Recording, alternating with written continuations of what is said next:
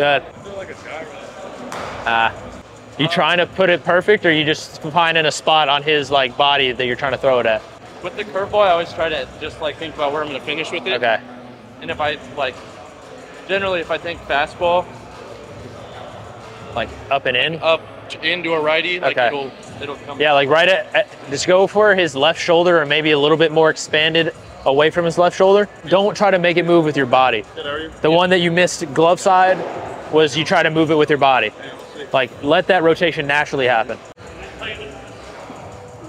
There you go. That's better. You know, the curveball isn't always something you're going to have to land. Depending on how it's working, it might be the slider that you land, the curveball that you expand with. Yeah.